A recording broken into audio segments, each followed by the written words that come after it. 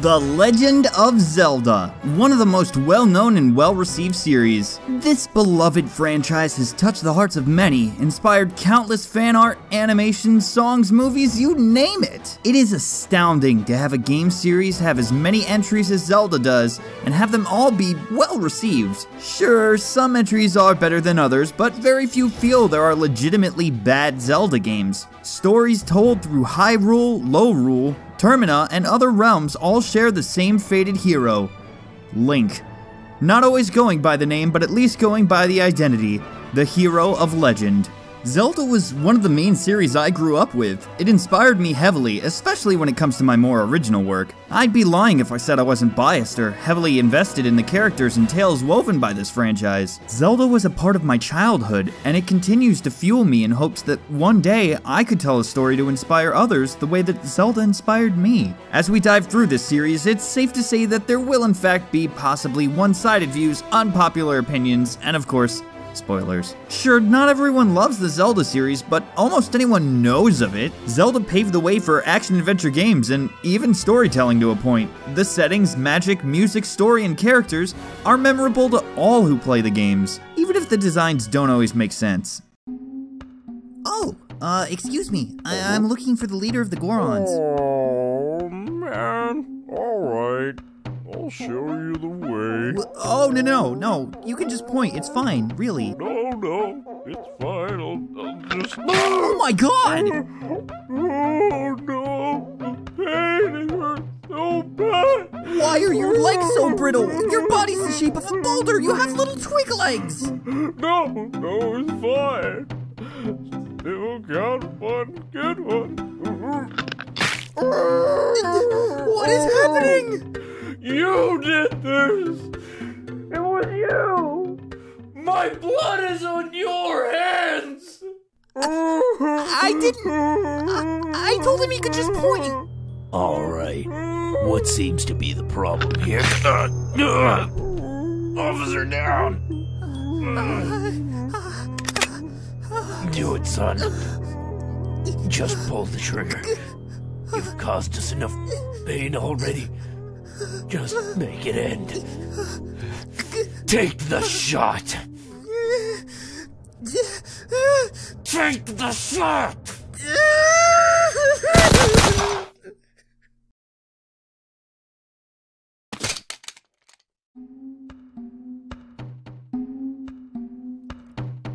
Now, if you didn't know, there's a lot of Zelda games, so with this mini-series, I will only be covering the main console Zeldas. So there's not going to be any handheld Zeldas, spin-offs, or this.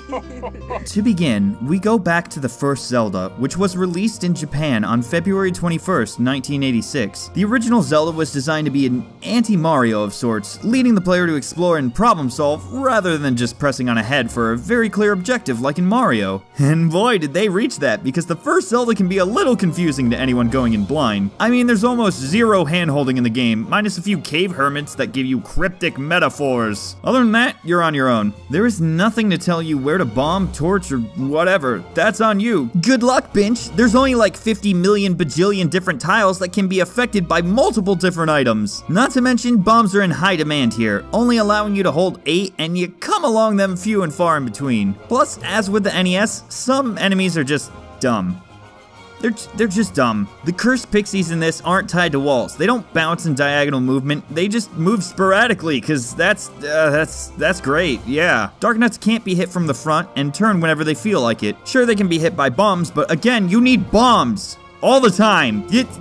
You need a bomb for that. That's a bomb. There's using that bomb. The game is a bit of a jumbled mess, but if you know what to do, it can actually be pretty enjoyable and rewarding, minus some frustration with poor enemy designs. Just get ready to die and die and die and curse that you don't have more bombs and wander around aimlessly a bunch. Granted, most of these issues are just because of system limitations and lack of experience in developing games of this caliber. But Zelda was basically the first of its kind and brought around a unique item system and fun exploration. The bosses, despite being reused every other dungeon, were a refreshing change of pace from the generic wandering around somewhat aimlessly enemies. There is a decent amount wrong by today's standards, but at least it's not...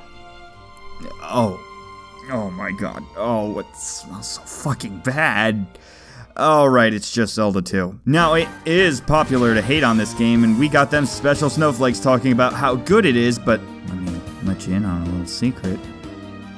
It's not. It's not a good game. Zelda 2 looks at Zelda 1 and says, I want to be dead.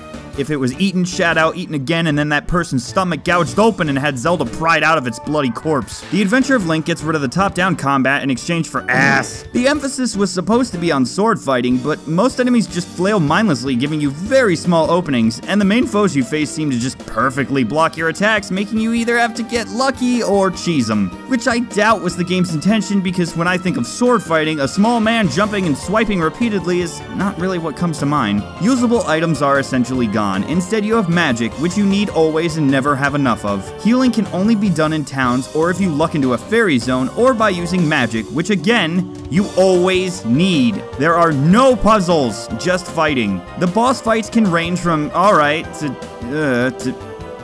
you know, not to mention the game is pretty fucking linear. There is some freedom, but most of the dungeons have an item that you need for the next or previous town to get a spell needed to access the next dungeon, and without a map, you better hope you luck into them before you come across any boss. Plus, the game relies on a lives system, which I mean in any game is just dumb. Live systems do nothing but pad out a game and mask it behind a veil of difficulty, which if you actually look past the veil, you just find a big old pile of shit. Some games, sure, it can be alright because it doesn't punish you too hard. It's not difficult or challenging to have run out of lives near the end of a dungeon and then go all the way back to the first area, run to the temple, crawl through it again, and hope that you didn't run out of lives this time. It's annoying.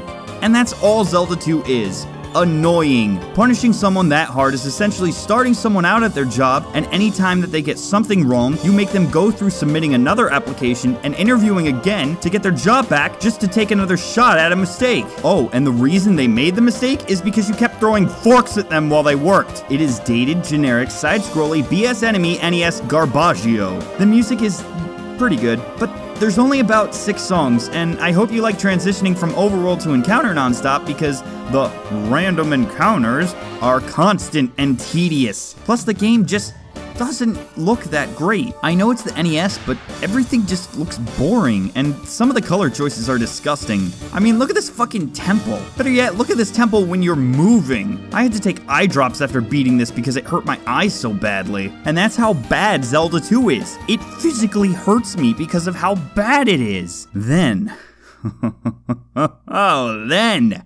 Then came A Link to the Past. The favorite of many, and it for sure rests in my top 5. This game was astounding, and it still is. It's aged wonderfully and remains in the fond memories of most who have played it. You have tons of games nowadays trying to hit a retro feel, but they all go with this disgusting mesh of 16 and 8-bit with tons of gross overlays and bloom effects. Nah man, fuck that. You got 16-bit glory with fancy dancy Mode 7 effects, complete with an amazing soundtrack that is constantly referenced in modern day Zeldas. Link to the Past showed how magical a game could be. Not to mention, this started a somewhat darker tone in the series. Before the game even starts, it shows off the corpse of Zelda's father. And when you begin, your uncle warns you to stay inside, providing an immediate sense of a threat. When you venture outside, you are greeted by a darkened world with rain falling from the sky, which, oh dang!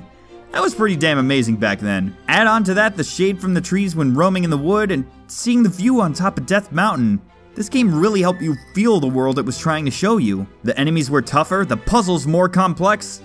I mean, compared to the NES. Plus, there was a new arsenal of tools at your disposal. This game created so many staples of the Zelda series, it's ridiculous. Not to mention, alongside the darker side of the story, it also created the more lighthearted areas. NPCs had fun and varied dialogue, some areas were just there for giggles or Easter eggs. And of course, with this Zelda, we were introduced to one of the more well-known staples of the series. Cuckoos get pissed. This was the first game that had the swarm of chickens envelop Link in a feathery fury dance of death, which even people who don't avidly play Zelda kinda know about this. But alongside all of that, the game already presented a huge overworld. As soon as you open the map, it looked gigantic. But a little ways through the game, zap blap, wow, you're in the Dark World, son! That map literally just doubled, hosting even more dungeons with more items, power-ups, and fantastic bosses at the end.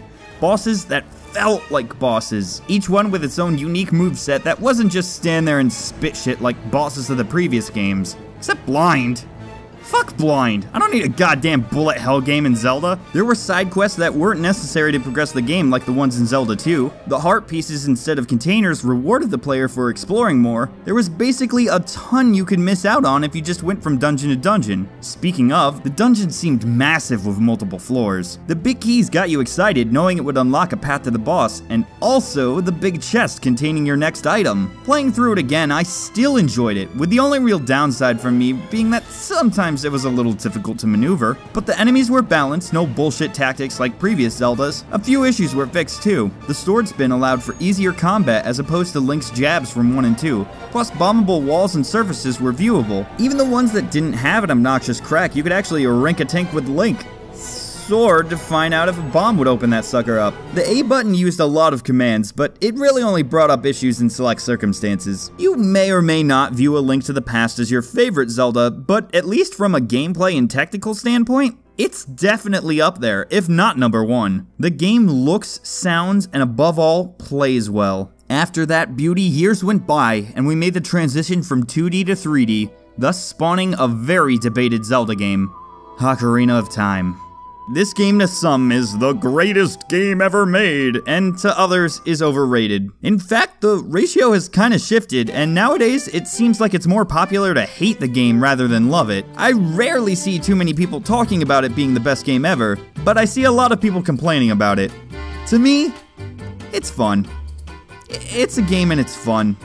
I'm not really on either side, and so take that how you want. I mean, when it comes to Ocarina of Time, it's not really about whether the game is great or not, it essentially just boils down to people wanting to hear that they're right. So let me give you these sound bites. I think Ocarina of Time is a piece of shit. I think Ocarina of Time is the greatest game ever made. There you go, I side with your argument. I would maybe agree that at its release it could be considered the best. There wasn't a whole lot to compete with it, but the game hasn't really aged too well. Ocarina of Time threw the player into a 3D world, told a legend, and sent you on a quest. The magic and beauty of the game was stunning, and that alone was enough to blind a lot of gamers. The actual cinematic scenes of the game were just amazing. When prior to that, the most in-depth scene you really got was Bat Ganon smashing into the pyramid. The Z targeting system made combat fun and effective, even in the new 3D environment that players weren't used to, which of course paved the way for a lot more 3D action-adventure games. The game has its flaws, there's no doubts about that. For starters, it is painfully slow. The text crawls along the screen and there is no skipping it. Navi reminds you of things you already know or could figure out by, you know, looking at the screen, which just adds more text. Plus, everything needs a cutscene. Now, granted, the actual story cutscenes were pretty amazing. It was so cool to see the goddesses with the Triforce, and the ones for the adult timeline only got more intense. But those should be saved for beating dungeons, plot progression, or boss intimidation. I shouldn't need a cutscene every time I step on a switch. I know what's going to happen. You don't have to jerk my head to the side and be like, remember that locked door that was right fucking in front of you when you got in the room? And then step through and have the game be like, oh no, the door's shut now. What-oh, look at this, there's enemies here. What do we do, Link? What do we do? Only to fight the enemies and have the game again be like, wow, those enemies I pointed out sure are dead. Let's look at another door. Oh, it's open. Oh,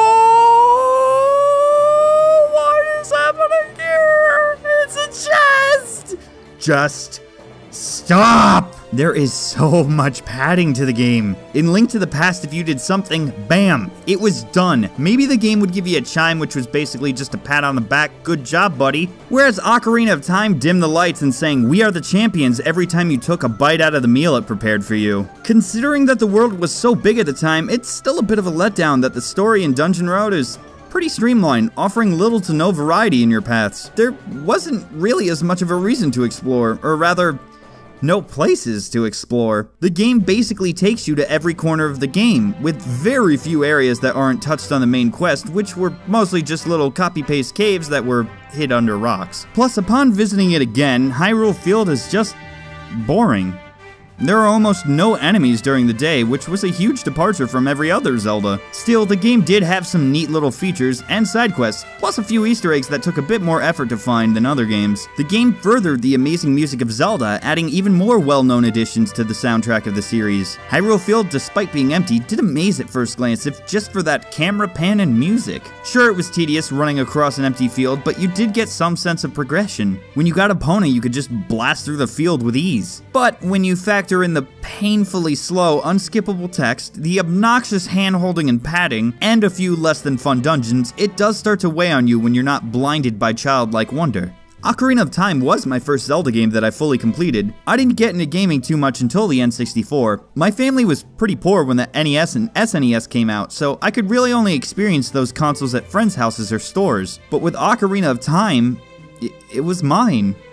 Well, more so after a young me accidentally deleted my father's save, causing him to never play through it again, but at that point, it was mine. I went through that journey, and as a wide-eyed boy with the ability to name the character after me, yeah, that's right, I self-inserted. And before you get all pissy about that, if one of you can honestly say you'd prefer being a kid in society or working a 9-to-5 job over living in the world of Hyrule, you either got the illest fucking job in the world or you're blowing some hot steamy shit right out your mouth. I digress. To me, I was Link.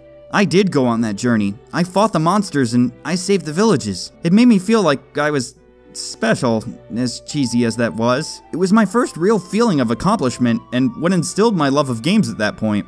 It told a story that inspired me to make my own and let me live through an adventure I wanted to lead others on as well. Ocarina of Time is not my favorite game of all time, and it isn't even in my top 3. But it is what inspired a lot of who I am. Granted, not so much the salty, angry, gamey rant guy, but more the original and artistic side of me. And for that, it'll always have a special place in my heart. It is not the best game, and it's a bit of a chore to play through nowadays. If nothing else, the game is unique in the ridiculous glitches it created, which of course fed into the speedrunning community. Hell, the things speedrunners did to this game alone makes me kinda like it more. Sure, it isn't intentional, but with some of the speedrun routes, even if you aren't that fast, can still give you some more freedom to the game than it was originally designed to give you. And I mean, come on, how on earth did someone figure out how to do the wrong warp? Hell, how did people figure out 90% of glitches anyway? To this day, people speedrun the game constantly, with a large set of routes and rules for various forms of play. The game has its flaw, but if a game can still conjure up this much activity, I think it's a bit one-sided to say it's completely bad, even if it isn't your cup of tea. The main issues with Ocarina of Time essentially boil down to the fact that we grew up. Nintendo pretty much focuses on the child audience, so the older we get, the more flawed these games become. But again, that's not necessarily a bad thing.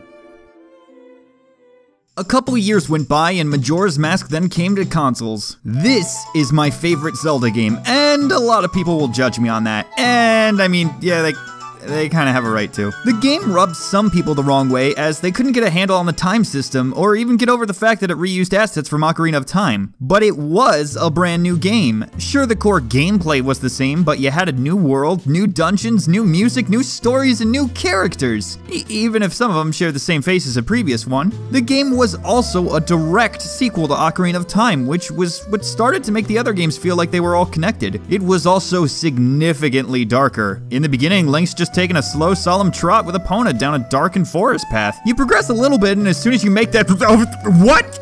Look, he just did a goddamn flip-a-dip-dip. Sure, it doesn't seem like much, but the first time I ever saw that, I was freaking out. It was a difference from the little hip-hops Link took in Ocarina of Time and further solidified in my mind that this was in fact the same Link. A seasoned fighter trapped in a young boy's body, ready to face any obstacle without hesitation. I mean, that's reading into it, but that's what I got. The game is stuck on a loop of 3 days, giving the player the ability to slow, speed up, or even turn back time. A lot of people hated this feature, and sure, it's not the best. I've really only had it bite me in the ass once when I was in the Great Bay Temple fighting George and had the clock run out on me due to poor management, which led to a heavy bout of anger. Fuck that fish. But that's what it came down to, management, which admittedly was a little new for Zelda gamers. Prior to this, we really only had to deal with item management, not time management. When you actually dive into the game, the whole tone of it is despair and hopelessness. Everyone fears the entity of the moon, which even now is still pretty damn creepy / silly. They all fear it'll fall. Some openly express it, others hide behind their denial, but ultimately, everyone is scared. This was new to me. Even in Ocarina of Time, everyone seemed to be like, "Ah, it's all good, someone's gonna kick this dude's shit in." But everyone was terrified in Majora's Mask. NPCs weren't much in previous installments, but the ones in this game had schedules, families, personalities. They had their own story to tell. Sure, Ocarina of Time sent me to a new world and on a quest, but this game let me live in it. I could get to know these characters, past a line or two of dialogue, and even help some of them on their own journeys. Well, to a point. Part of the charm and draw for me when it comes to Majora's Mask is simply the overarching feeling that you can't help everyone. No matter how often you turn back time, someone will still wind up hurt by the end. The characters whose bodies you inhabit through their masks will still remain deceased even if you complete all the quest lines and fight Majora at the end. The game also scared me pretty bad as a kid. I mean, the whole game was pretty dark, but I mean, when I got to Akana Valley and there were these hooded red lanky ass motherfuckers, mummies surrounding a house, and then of course, it spooked me, which I hadn't seen much of in a game outside of Redeads from Ocarina of Time. Sure, my dad played things like Resident Evil when I was little, which was spooky, but I was expecting spooks. To have it in a Zelda game was basically having a place called Sunshine Valley, free french fries inside. And when you get inside, everyone's dead and maimed, and it's so sick you can't even enjoy your french fries. Every part of the game just filled me with emotions, and still does to this day. I even try speedrunning it here and there, and this game too offers some pretty fun and unique paths that go against the predestined Woodfall, Snowhead, Great Bay, Ikana route that the game clearly wants you to do. Which was one of my gripes about the game. The world does feel a little closed off. It felt less like a gigantic realm and more of a hub a la Mario 64, with the 4 areas essentially being paintings. Plus it too followed the already dated formula Ocarina of Time used, with having areas be locked behind needing items you could only receive by completing a previous area. Something that could have fixed that would have been having all the sub-areas join together somehow, make the world feel a little more connected. It did do a decent job allowing you to see the landmarks of other areas in your current area though. But one thing that does help was the ability to warp very early on, with many places to warp to. Any owl statue you activate becomes a warp point, making it very easy to get around. The masks were great, each one giving you some new ability, stat boost, or unlocking parts of a side quest, which, as mentioned, the game had plenty of, and got much more in depth than just go over there and grab that, please. You'd need to learn of character schedules and snoop around a bit too. Plus the the Anju quest is just fantastic, bringing you into a little puzzle gauntlet where you can control an NPC. Some side quests did just yield money, but rupees were actually needed in this game. The game just promoted exploration. Even in dungeons, tying unique power-ups and items behind rescuing all the stray fairies from any location. But despite all of that, it also gave you access to essentially 3 new playable characters that didn't really take too much time to jump into.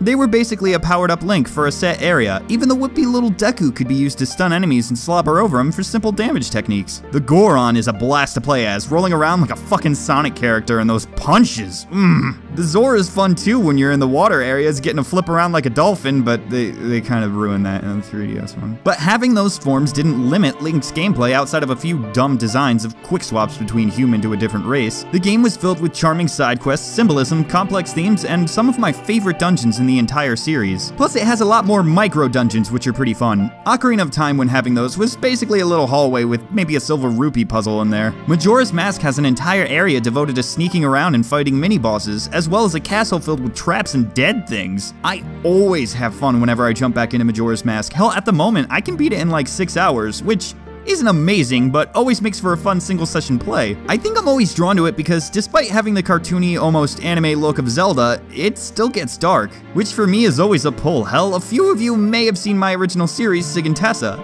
Look at it. Look at how fun it is. Look at how they're all happy and whatnot. I'm gonna make them suffer when the series actually kicks off. I'm gonna make them cry.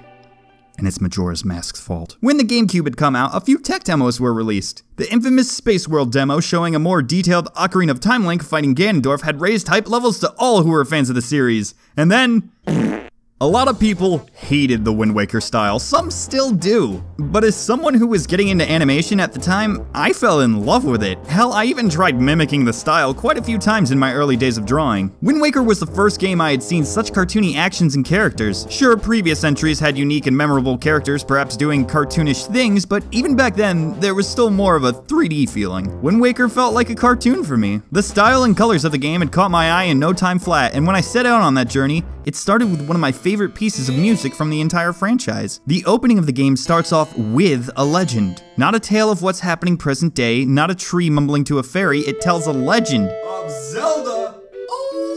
Soon after, you awake to a boy napping in pajamas, which was kinda cute. It made Link finally feel like more of a fleshed out character, someone a bit more relatable. Sure, he had an uncle in Link to the Past and a Kikiri in Ocarina of Time, but he was always just kinda standoffish almost. Wind Waker also brought expressions to the character of Link. Prior to this, he really only had his idle sprites in the earlier games, and in the N64, he had maybe 10 unique cutscene animations. In Wind Waker, he's constantly changing expressions. Dancing around, getting dizzy, all sorts of things. Link finally felt like more of a character rather than a conduit. The gameplay kept the Z targeting of previous entries and added some fancy new moves and a parry ability. This is a bit of a gripe though. Parrying is nifty and flashy, but it does simplify combat. A lot of foes can be fought simply by wait for the giant flashing A button. But despite easy combat, it's still pretty fun, even more so in the areas where you get to fight multiple biggies at once, which actually happens pretty often and always feels pretty butt-tingling and triumphant whenever you beat them. The one-on-one fights might be a little weaker than other entries though. The dungeons I actually feel were probably the weakest part, which I'm sure people will disagree with me. Dragon Roost and Forest Having wound up feeling the most like dungeons, offering up tiny challenges and some puzzle solving, whereas in the next dungeons you gain the command melody,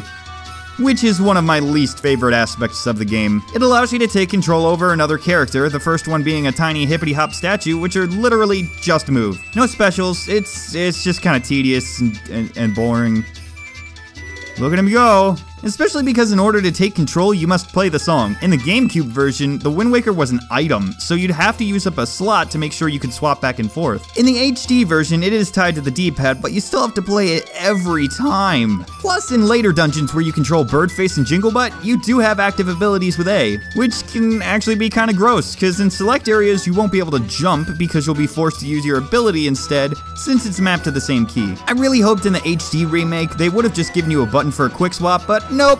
They also could have done something similar to Majora's Mask, where the two characters just kinda take turns. I enjoy the Earth dungeon, but the constant swapping of characters can be a bit obnoxious. The Air dungeon sucks though. Yeah, Makar's cute, but the Air dungeon's just dumb. It's just a giant central room done bad. Every puzzle is, okay, use either the iron boots or the fucking hookshot. Just do it. At least with the Earth dungeon, I had to do some clever shit with mirror reflections. With only a few dungeons and most being meh, it's kind of a letdown. But despite the meh dungeons, the bosses are pretty great. And gigantic. Some of them towering over Link, but again, with simplified combat. Each boss is fought with use item you got in dungeon and then wail for 3 cycles, but most Zeldas do that. Wind Waker at least makes it feel satisfying with its sound effects and animations. Helma Rock is piss easy, but it feels good to smack that cock's head with your skull hammer. That's not sexual. The game, instead of using the previous Hyrule field connected to sub-areas, it had this gigantic ocean with tons of islands to explore. Some were close to pointless, sure, but it was pretty cool slowly filling up your map with all those different locales. It gave you a lot more reason to want to explore. But this also drew into one of the gripes about Wind Waker. The sailing. On the GameCube, it was really bad having to swap the wind around constantly for good speed. But with the remake, they at least offered the swift sail, removing that necessity. Even then, it's just a bit barren. Sure, there's a few things here and there to amuse you, like jumping over barrels or swimming between them, but more often than not, you find yourself sailing towards a new area and then just waiting until you arrive. Maybe dodging a shark or two, but still just waiting. Zelda loves to wait. The items, however, seem to get some pretty rad upgrades. Previous favorites like the Boomerang got multi-target abilities, and others like the Hookshot got new uses combined with the Iron Boots. As mentioned, the Skull Hammer was satisfying, albeit basic. And the Deku Leaf was a giggle and a half to use, even if it cost magic to fly around. The pacing could be rather poor at times. For instance, in the start, you fight for 2 of these pearls through giant dungeons and huge bosses. And the third is just... yeah, you got it. Fire and ice arrows seemed cool, but they were really only used to unlock 2 items to unlock more items. They were basically oh, you progressed this far? Alright, let me just fucking unlock this part of the game for you. Go ahead. The game pads length too with the sailing, and even in the remake, the Triforce quest is pretty stupid. Most parts have you snag a map piece, which you have to pay a fortune to decipher, and then you go to the area to fish out the piece. And this was after going through the same place in 2 different locations. The Savage Labyrinth was pretty neat, having you fight every every enemy you have faced in the game thus far, which made me wish that instead of having the entire quest, maybe the labyrinth was just a little longer, and at the end, we could fight a unique boss. Like, how much cooler would it have been if at the end of the labyrinth we fought Shadow Link and then got the Triforce? Bam! I fixed it. I fixed the quest. A lot of people love Wind Waker Ganondorf, and he's pretty cool, but where is he 90% of the game? I know he's like in the tower, but like, where's his presence? People fell in love with him for like 5 minutes of dialogue at the end of the game. So imagine if he had more of an impact or influence on the rest of the journey. It was pretty intense feeling the progression of returning to the Forsaken Fortress, rescuing your sister, scaling the Helmrock's room, and then fighting the beast on top, with a starlit sky in the background and the spotlights illuminating the backdrop. After downing the beast, you sport your nifty new Master Sword ready to take on G-Tier, and then, oh, whoops, you still suck. But don't worry, Valu's got your back. Like, that part combined with Hyrule before and after were just phenomenal. So I don't even want to get into, okay, I'm gonna get into it. What's with Ganon's tower in this? It's just a ton of boss rehashes where it doesn't even let you use your new items to face them. Also, just...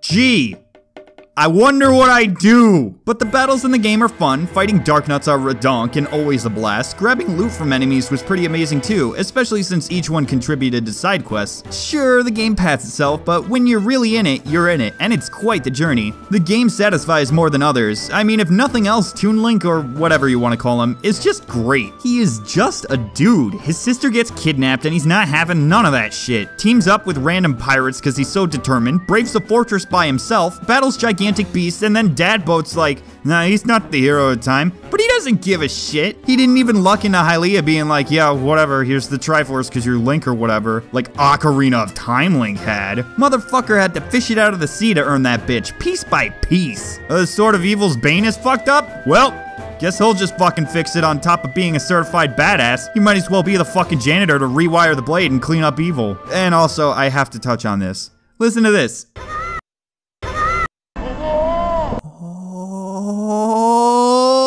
Does Link fucking talk?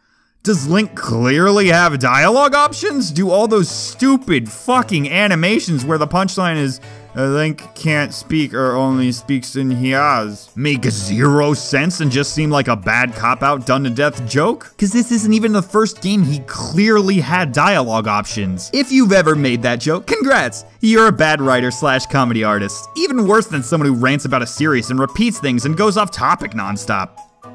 Where was I? Oh right, in the early 2000s, Brown and Bloom was the big ol' thing. The gaming audience had grown up and wanted edge and realism. Nintendo had backlash about Wind Waker being too kid-friendly and looking childish, so what's their response? Why, a watered-down version of Ocarina of Time featuring Edge and Shadow the Hedgehog from the Devil May Cry series. Not to mention the game is just... it's just a little uncomfortable. Ah, what a beautiful day outside. The grass is brown, the sky is bloom, and everything— oh my god! Hi, Link. Even though I'm one of the children, I'll still sport constant bad eyes and moan at everything you do.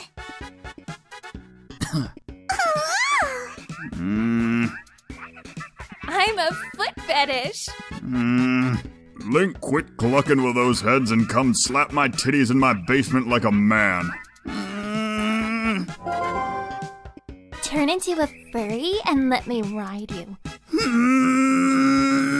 But So let's just dive into one of the main parts of the game, the wolf. The least fun gimmick of any Zelda. Yeah, even more so than the motion controls of Skyward Sword. But the wolf just feels out of place. It doesn't really add anything to gameplay elements, and it certainly doesn't add anything to story elements. It's just kind of there. The wolf combat is incredibly dull, making it difficult to hit something directly in front of you. It promotes only attacking using the midna hold B to win, or spamming lock-on jump attack. Jump attacking has its drawback too, with Wolf Link having to shake and toss smaller foes to the side after. Not to mention that Wolfie doesn't get any new abilities like regular Link, so you're just kinda stuck with this weighted and dull combat for the entire game. The emphasis should have been on speedy combat, allowing Link to attack with momentum similar to that of the midna move. Plus tagged onto the wolf is of course the tier tiers of light. These tiers are necessary to dispel the twilight and are gathered by running around the new area that you're gonna have to run around in later and killing bugs. Which means you have to get annoyed at dumb wolf combat. None of the bugs are really difficult to find or retrieve, the most complex ones being brought out by a very obvious, do I fire here?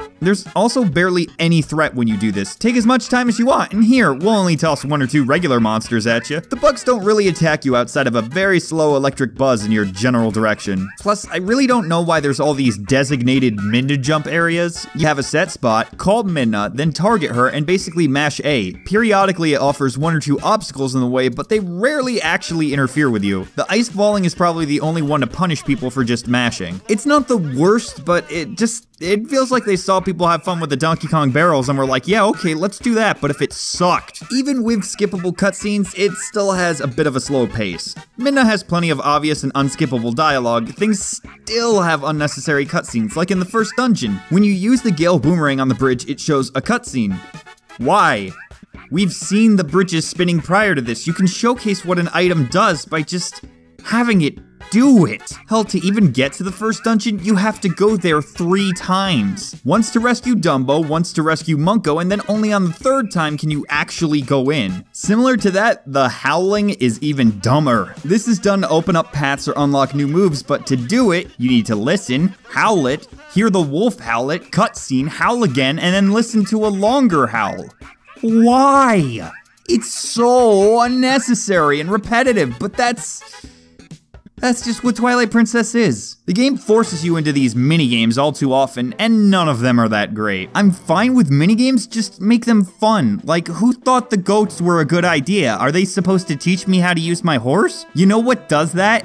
Leaving the farm. Most of the game is just backtracking, and until you get the Master Sword, you are unable to warp as you please when human, which just makes it less satisfying when you get it too, because you're just kind of sitting there like, why couldn't I do this in the first place? Instead, you need to truck through a dull Hyrule field over and over, where there are almost no threats. I'm aware there's a few monsters, but that brings me to my next point. The AI in this game is so dumb. Almost nothing hurts you unless you're trying. Enemies very openly telegraph all their attacks, either allowing you to counter or dodge in giant windows. Hell, even the bosses hardly even bother attacking you for their fights. The mini-bosses actually make an attempt, but they're so tame about it that while you're barging into their domain, they set the table for you while you raid their stuff, and they're like, can I get you anything? Hearts? Rupees? You look like you're getting a little low on my weakness bombs. I could spot you some if you like. The designs of everything vary. Most things are stuck in this weird middle ground of cartoony and realistic that just dives into the whole uncanny valley thing. Other designs look pretty good, and enemies all look like some deviant artist's dark rendition of beloved Zelda enemies. Some bosses and mini-bosses do look cool, but the majority just scream try hard. Battling anything can be obnoxious too. Swordplay is super dull in this game. You do have basic Zelda attacks, but they just feel sloppy, since most were made to highlight the Wacko controls in the Wii version of the game. The animations really show. Most just seem lifeless or only move one limb while others remain stationary or part of another animation. Other things just seem lazy, like opponent jumping over tall fences. It really just looks like someone either turned on a moon jump code or the animators literally just raised around the Z-axis. The horse is poorly controlled as well, stopping from high speed at very idiotic areas. It's difficult to turn in pinches, but to be fair, all Zelda horses control like poo-poo. Horse combat was praised, but I find it stale. It's just the stale regular combat, but moving. What's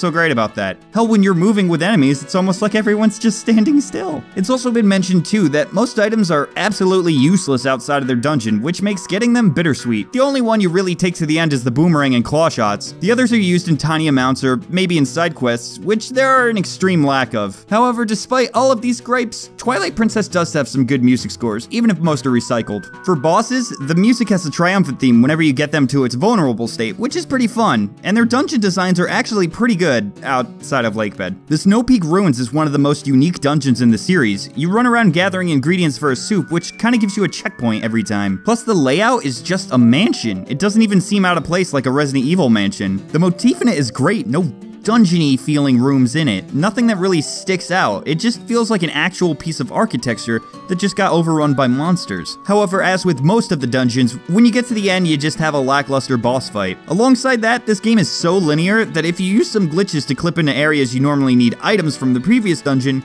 the game just says, oh, well, he's got plot points, and gives you pieces of Fused Shadow or Mirrors of Twilight. With glitches, you can skip the Goron Mines entirely, as well as the Temple of Time, and you only need to grab the ball and chain from Snow Peak to deal deal damage to Zant later on. You can just leave after you pick it up, which is satisfying because this Zelda locks you on a path harder than any other one in the past. This story is fairly weak as well, having plenty of plot holes. Link is a wolf because why exactly? Oh, it's the sacred beast. Well, where in the timeline has it ever mentioned that? If anything, shouldn't it be a bird? Why do the Bulbins kidnap the kids in Ilia but leave Link? Plus they just drop him off unharmed at Kakariko Village? The whole Mirror of Twilight is supposedly the only way between realms, yet plenty of characters jump back and forth without it. No one in Castletown even seems to realize they've been overthrown. They're all just bumming around town. Plus Ganon just doesn't make sense here. Plus he's bad. He's a bad G-Dwarf. Wind Waker showed that even with minimal dialogue, Ganondorf could have more drive behind his actions. Twilight Princess Ganondorf just wants to take over because he's evil. Plus his deal with the ancient sages either retcon Ocarina of Time or spit on it. I'm not really sure. Ganon just kind of shoehorns his way in at the end and kills any chance Zant had at being interesting, who up until the ending was a cool character. The interactions that him and Midna had were just fantastic. This whole like royalty battle and everything, I loved it. But by the end of it, the only one who shows any growth is Midna, who is one of my favorite characters in the series, not just because she gives me wowzers in my trousers. Basically, she starts out as a bitch, gets her ass handed to her, becomes tolerable while still keeping some of the bitch tendencies. Plus, we also got this scene from her.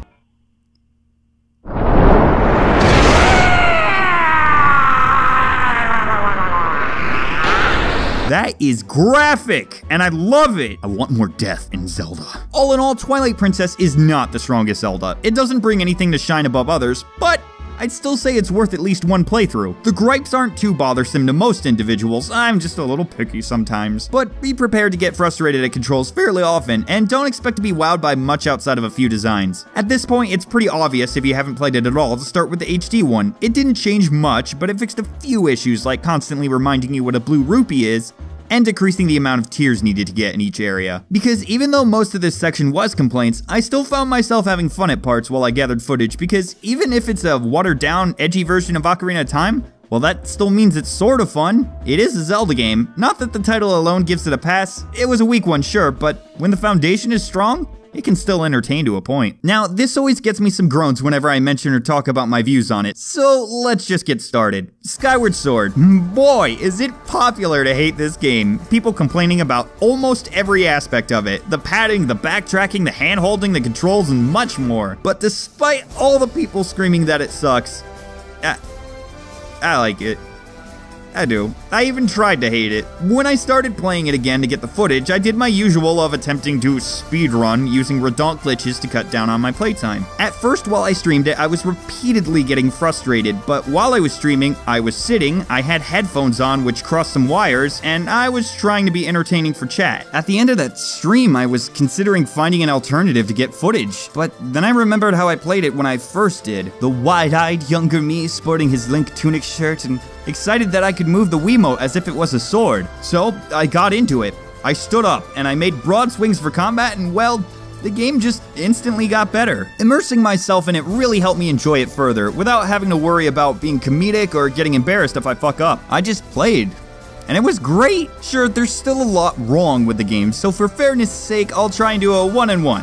One good, one bad. So to start with good, holy wow do I love the aesthetics of this game. The animations, the expressiveness of the characters, the designs, the entire style of it. The watercolor painting motif just has such lush and wonderful colors that honestly create some of the best looking areas in the whole series. Plus the soundtrack is definitely up there with my favorites. There's so many wonderful and unique tracks, some just for fun and others to accompany the amazing and more cinematic cutscenes of the game. However, to experience that, you need to maneuver around, and to do that now, you have stamina. Running drains your stamina really fast, reducing you to a slow shuffle if you run out. You're unable to upgrade the stamina too, only get potions to delay or refill it. There are stamina fruits here and there that completely refill your gauge, but they're not always in the best place, and there's no guarantee there will be one in your way. I'm not against stamina in games. I love it in something like Monster Hunter. You just lose it way too fast, and when it's used for your main method of movement, it can be a bit taxing. Something that could have been done here would be to, of course, have a few more stamina fruits and maybe give Link a little speed boost as the stamina increases instead of just instantly filling. Kinda like a burst of energy the fruits could give. That would almost make it like its own little minigame akin to the Tears of Light sections. Wait a second, is that a segue into a good? Yeah, it is.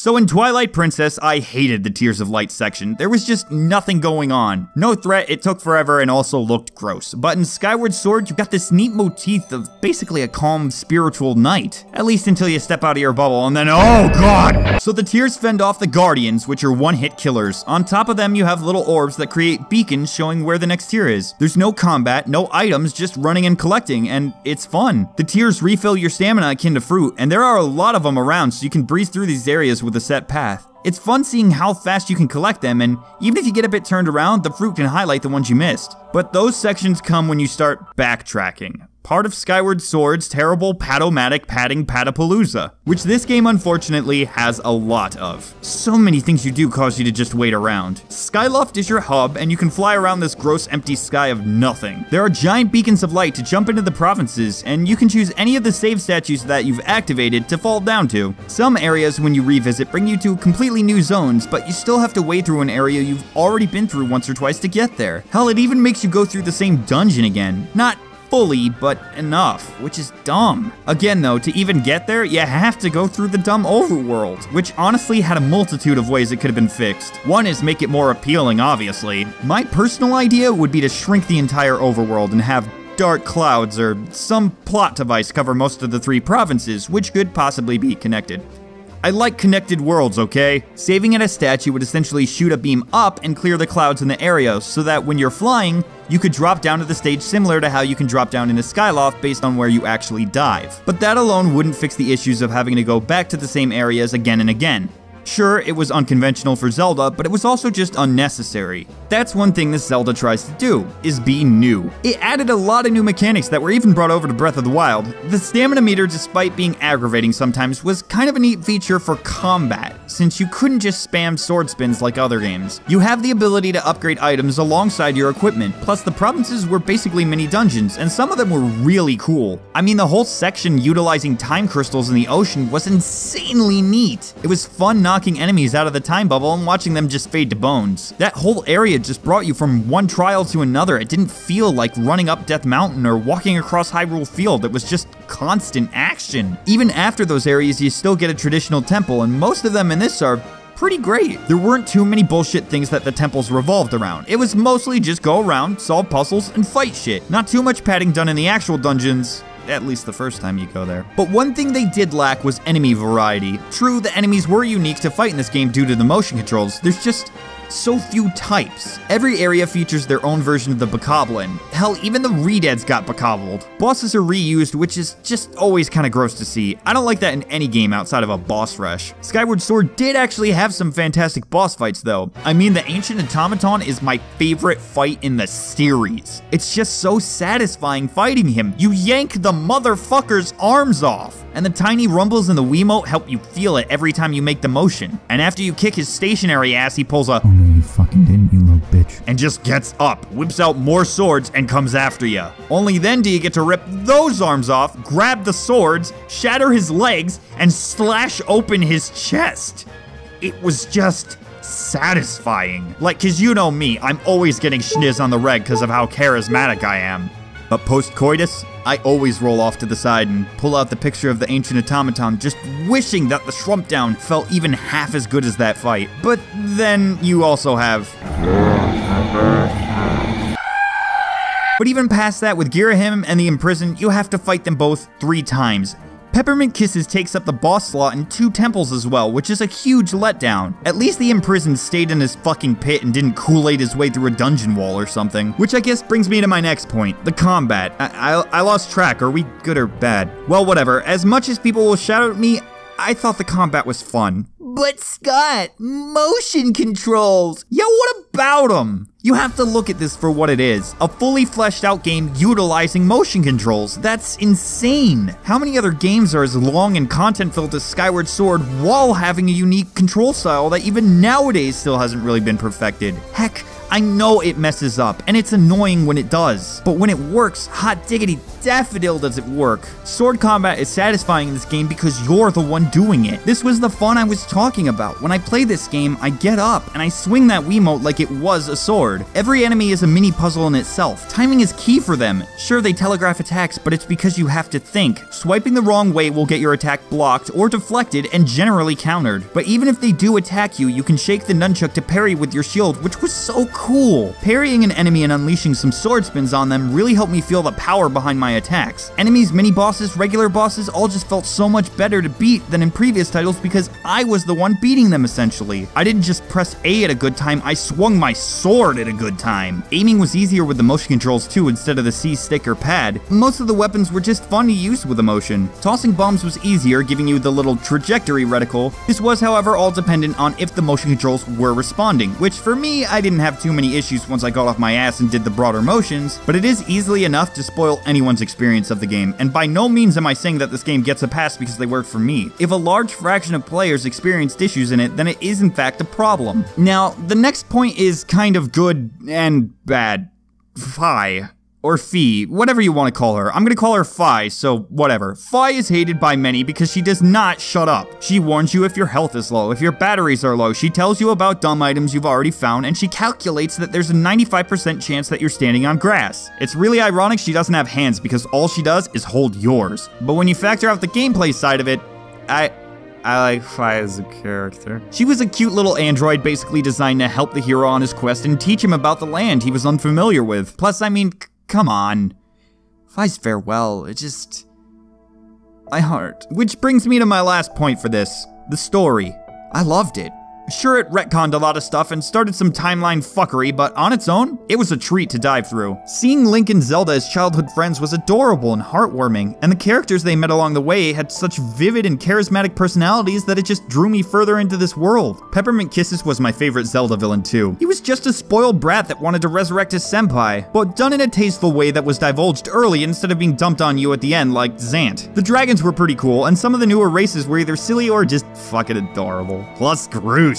Groose is great. I love seeing a character go through dynamic change like he does. Starting the game as the neighborhood bully, but then getting the hots for a grandma and then being pretty alright. The cutscenes were very cinematic, having wonderful tones, very expressive characters, and very touching scenes. Not only did I bawl like a bitch at Fi's farewell, but man, when Zelda locked herself away, that hit me hard. The first time I played through the game was with an old girlfriend I was pretty into at the time. We were dorks and basically self-inserted, her wishing she was Zelda and me wanting to be Link. So when Zelda locked herself away, and you could see the pain in Link's expression, as well as the fear behind his fist as he was pounding on the self-made prison, it just fucked me up. I still kinda get teary-eyed thinking about it. Seeing the person you care about the most forced to go against their wishes for the good of the world.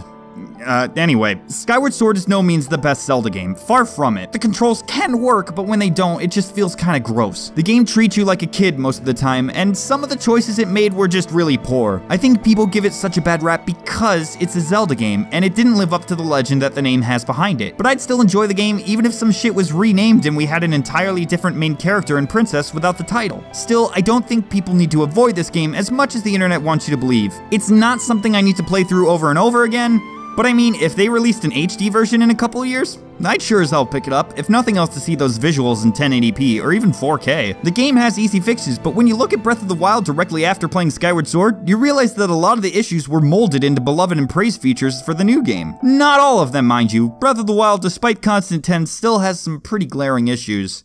I mean, first of all, game journalists are hacks, but that's a whole nother thing. And I don't honestly believe any game with DLC you need to buy in order to experience the whole story can be considered perfect, but that's a whole nother thing. The point is, the game has flaws. It's not immune to them, just like previous Zeldas. Now, before you spill your chalky milk or choke on your tendies, I'll start off by telling you I do really enjoy Breath of the Wild. We're gonna tackle the bad and acknowledge the good along the way, and sum it up with some more good. The easiest way to do this is using the handy dandy list I have here on the big old issues of Breath of the Wild, in parentheses, and also any future Zelda game utilizing a similar engine, or maybe even the DLC if we ever find anything out about it. So let's see the areas of issue. Now, these seem like a lot and big things to be issues, but them being listed doesn't mean they're entirely bad. The easiest example is, of course,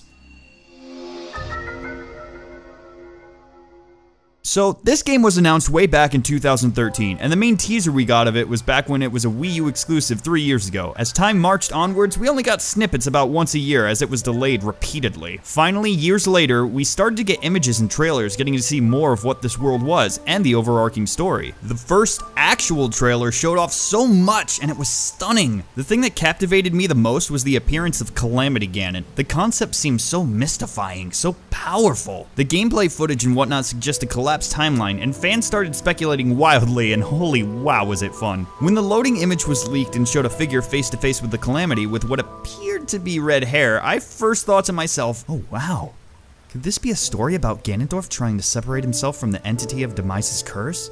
I mean, Link's gauntlets had Gerudo designs on them. That was my main hope, some bleak timeline with them trying to combat their destiny. When I got the actual game, I was always ready for some insanely amazing moment, but it never came. Despite trying to break away from generic Zeldas, it was the most half-assed done-to-death plot of them all. Zelda's trapped because Ganon, and Link has to save her. The story was poorly told and executed. It had a ton of wasted potential. The Shrine of Resurrection was a pretty unique way to start the game, and then it was just done and gone, and no one really cared about it. Nothing was really done with it outside of a cutscene later being like, Link's have to go bring him to the start of the game to tie this shoes nasty up. Zelda was a delight in the memories, showing off a fun personality. I mean, look at that.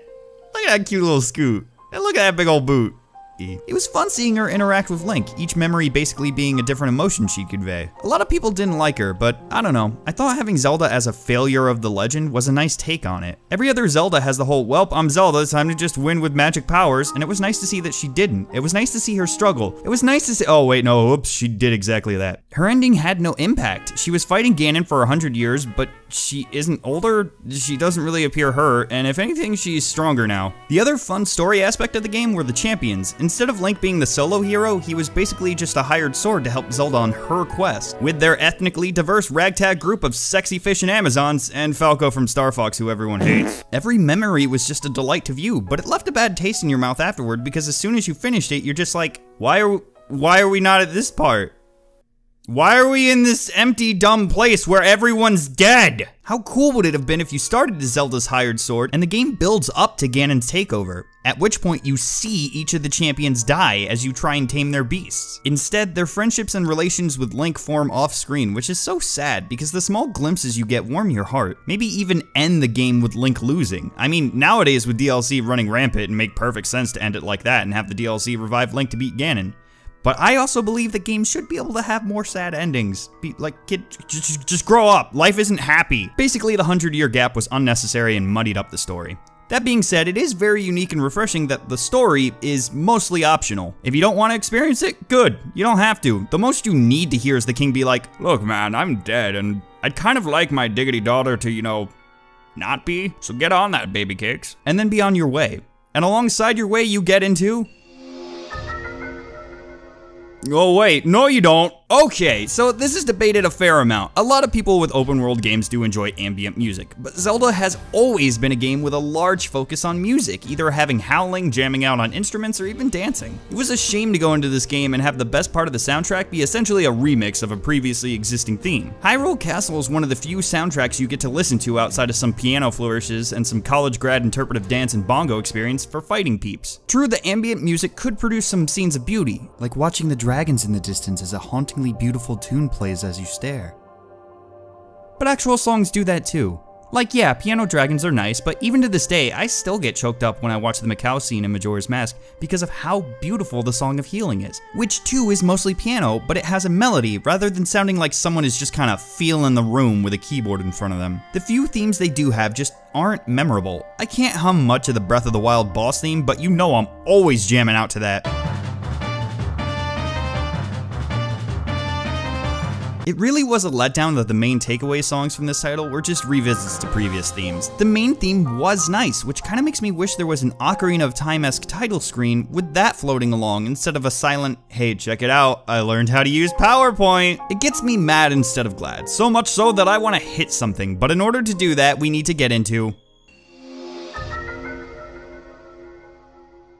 So I do actually enjoy the freedom you have with fighting enemies in this game. Having the bow as a secondary weapon was super needed, and I'm a sucker for bow combat, which I loved in this game. The bigger focus on stealth made things a lot more fun too. Distracting enemies and sneaking up on them to hopefully one-shot them took away the staleness of melee combat. A lot of people complain about the durability, and sure, it's not ideal, but here's the thing, if it wasn't in the game, the combat would have been way worse. Honestly, I kinda like having flimsy weapons mid-battle and just kinda swapping on the go real quick, but I can see why that can be a damper when you actually have like good weapons. The main issue I have with the combat mostly stems from the primary weapons. There are essentially 3 types of weapons: jabbers, sword, and big sword, with a couple of joke weapons in between. But none of them really have pizzazz. You either attack normal, jump attack, or charge attack, with the option to throw your weapon. There are no directional input attacks, just one standard combo for each type. There are no unique weapons in the game, they are all just a reskin of one of the 3 types. As you progress too, there becomes a lot less incentive to actually fight anything, as you'll be breaking your weapons for worse weapons. This Zelda also suffers from a severe lack of a threat when you can just pause and fully heal using items, which is probably why most things can one-shot you early on. One of the big things is the flurry rush, which I'm sorry, it's just dumb.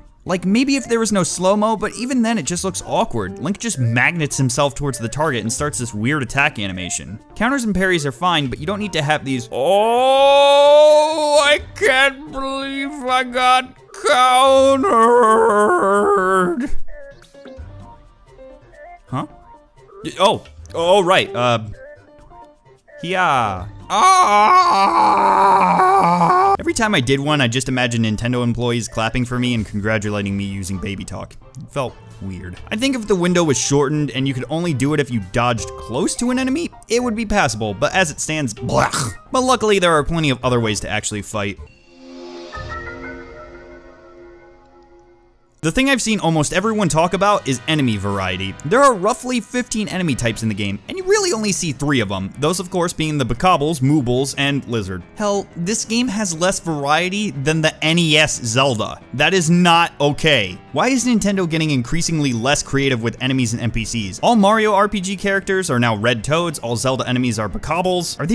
Are they saving all their creativity points for Odyssey? Plus the worst part is you basically see them all in the first few hours of the game, so there's hardly any surprises. And I'm sorry, but how do you not have any Dark Nuts in this game? It would have been so perfect if when you finally go to Hyrule Castle, you were introduced to a new enemy. And since Dark Nuts have always been heavily combat focused, how neat would it have been if they could counter and flurry rush you?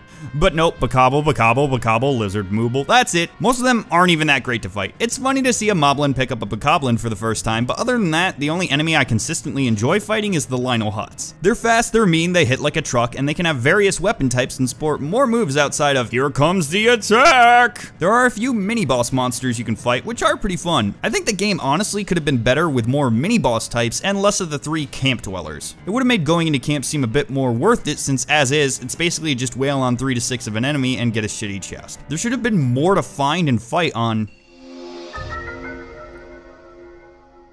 Now when I say this, I'm not saying the map is bad. The biomes and environments they have are pretty great, but there's just nothing in them.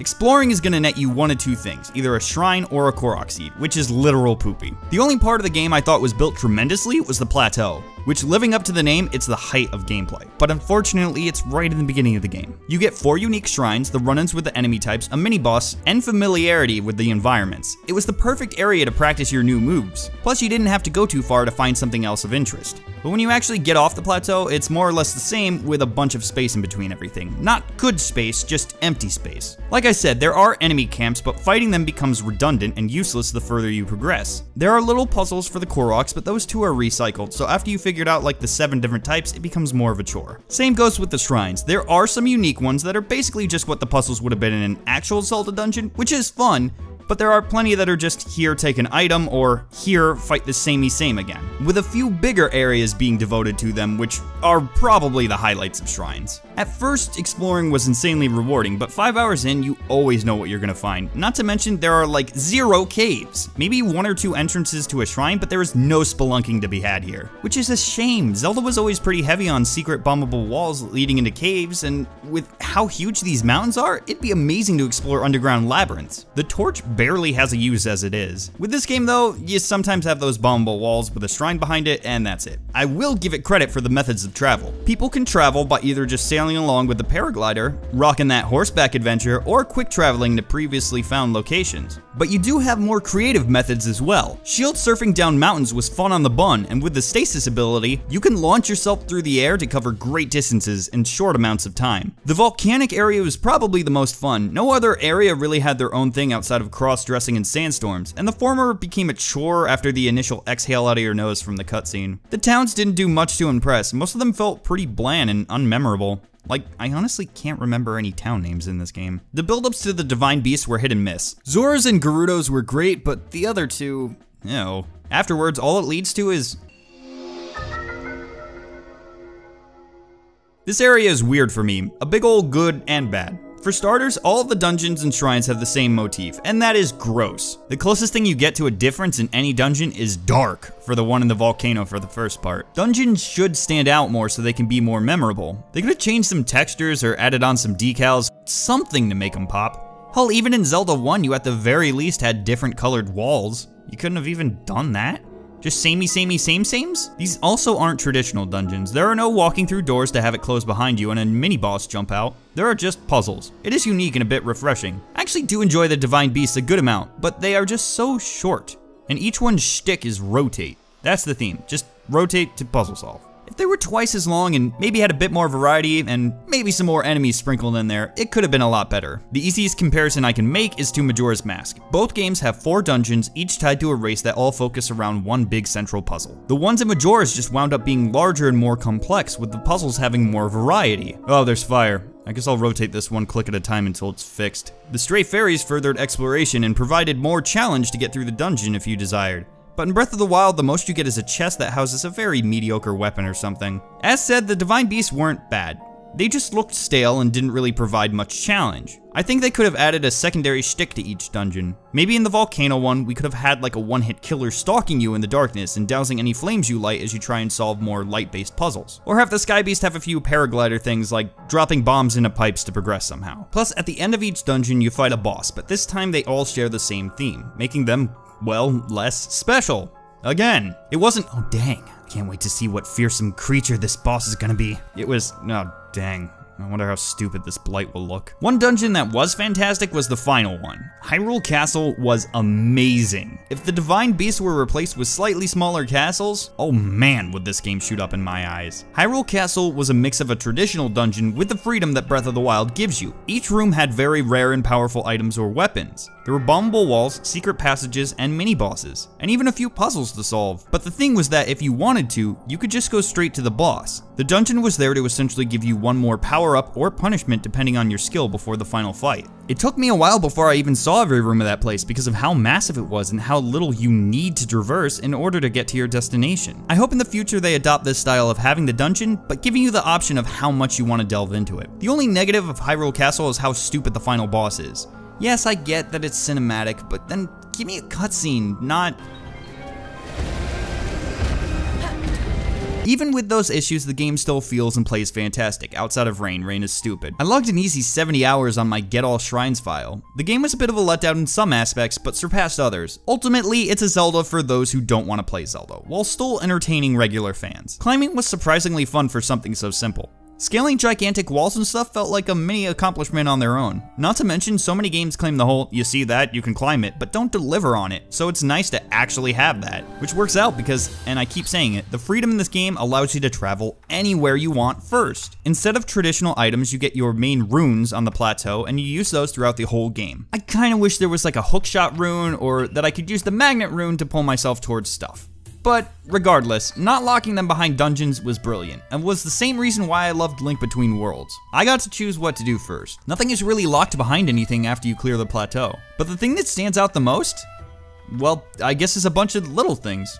The details. There are so many tiny details in this game that give it so much charm. Elemental weapons increasing or decreasing your temperature if equipped, enemies using smaller enemies as weapons or being distracted by bombs because they just want to play soccer. Stuff that even with the game's minimal handholding, you could potentially never find. When the game first came out, I had so much fun talking with my buddies about all these neat areas, tricks, and details we discovered. Nintendo did a great job at not just shoving it in our face and spoiling every single thing in one go. The game was severely lacking in side quests. There's only like 2 neat and memorable ones, the others are all just fetch quests. But considering you can go and beat the game whenever you want, it honestly didn't bother me too much since every quest was basically a side quest outside of porking the porker. Speaking of, the fact that you can bum rush straight to the final boss is fantastic. I have done so many attempts at beating this game in under an hour, which is very possible. As it stands, my record's like 1 hour and 15 minutes, which sucks. But regardless, it's a blast. For starters, the final boss isn't a pushover like he is if you actually do the story mode. And prior to fighting him, you need to fight all of the blights in a gauntlet. If you die to any of them or Ganon, back to the start for all of those fights. It's so much fun. Ultimately, I'd probably give Breath of the Wild a 9 out of 10 if I'm feeling generous. The game is not perfect, but it's a blast and definitely worth your money. Master Mode is garbage though, as the combat is not designed for damage sponges that regenerate health, but the Master Trials offer a fun design molded after one of the best Shrine Trials. I have hopes for the DLC, but knowing Nintendo, they won't deliver. Holy cow, look, it's the champs! It's new stuff with the champs! We're gonna get to go back in time and hang out with our bro, the fuckable fish, and the Amazon goddess, and we're gonna be able to tell Rivali he still sucks. This is gonna be... It's just... more... shrines!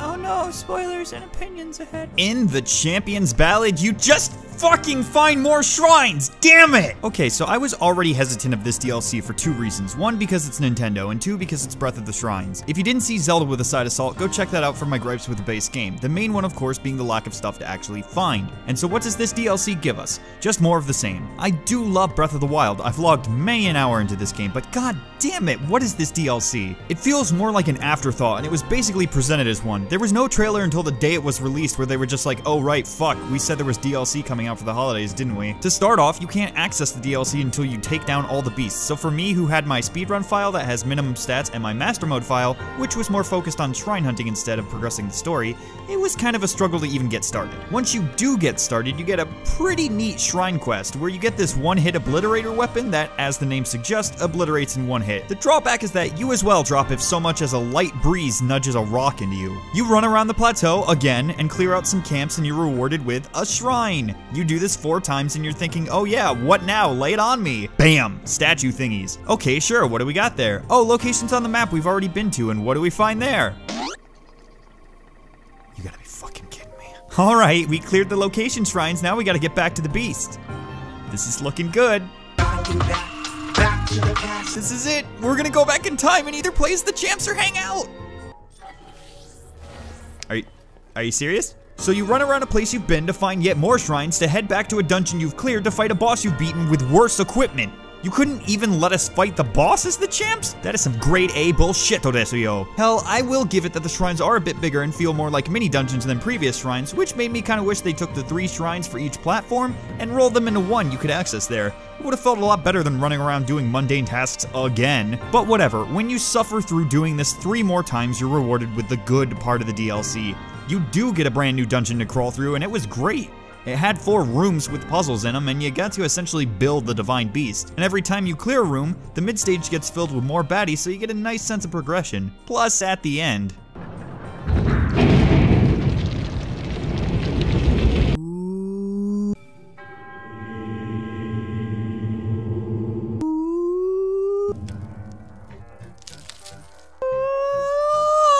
you get a real final boss, and it's just great. This fight not only had a jam-tastic theme, but it was just a blast, making more use of your equipment and abilities compared to Ganon. Plus, I am a sucker for same-size fights, even though the mofo shows off his growth finish. Afterwards, you're rewarded with the Master Cycle 0, which is pretty fun, but at this point in the game, you've basically done everything, so all it's really good for is collecting Korok seeds. Ultimately, the DLC was kind of a huge letdown. It was basically what I feared. We didn't really get to go anywhere new, there were no unique enemies outside of the final boss, and you don't even get to use the obliterator anywhere else once you finish the quest, so it's just kind of useless. Hell, I couldn't even get footage of that area because I couldn't go back to it because I had already beaten it. Cass just kind of felt shoehorned in because I'm sure Nintendo got the memo that everyone wants to fuck him. Like, why does he act so surprised at each pillar? Plus, with the few cutscenes you get after re-beating the boss, it just does the same issue that the base game does. It makes you wish you weren't in this timeline and you were back in the past fending off the calamity with your team. It doesn't fix the narrative at all, it just exacerbates its issues. I don't know if there's any more DLC ever coming to of Breath of the Wild or not, but with this in the first batch, I doubt I'd even be excited if there was. But I guess if nothing else,